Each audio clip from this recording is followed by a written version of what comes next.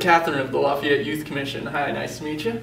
Yeah, so first of all, how about you tell us a little bit about the Youth Commission? Sure. The Lafayette Youth Commission is made up of teens appointed by the City Council, and we put on safe and healthy alternatives for the teens in Lafayette and the community at large. If someone wants to join the Lafayette Youth Commission, what do they have to do? They would have to go to the Lafayette website and print out an application, fill it out, turn it into the community center. Then they become an associate member, and then as spots opened up on the commission, they would become a full member, counting on participation. Okay, how about you tell us a little bit about the haunted house you guys started planning? Sure, it's our annual haunted house.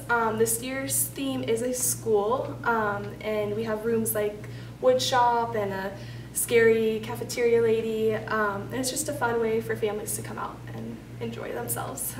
Is the haunted house going to be too scary for younger kids? No, we have two versions. We have the not so scary from 5 to 7, and then the very scary from 7:30 to 9:30. Oh, okay, and how much is it going to cost to attend? The not so scary is $3, and the very scary is $5. When will the haunted house be open for people to come and attend? Friday, October 28th, and Sunday, October 30th.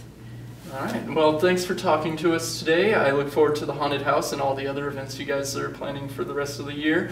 And we're going to put a link down in the description below for anybody who is interested in joining the commission, right to their application. Hey, thanks for watching. If there are any local events you want to see us cover in the future, go ahead and email us at recreation@lovelafayette.org. We'll see you next time on What's Happening Around Lafayette.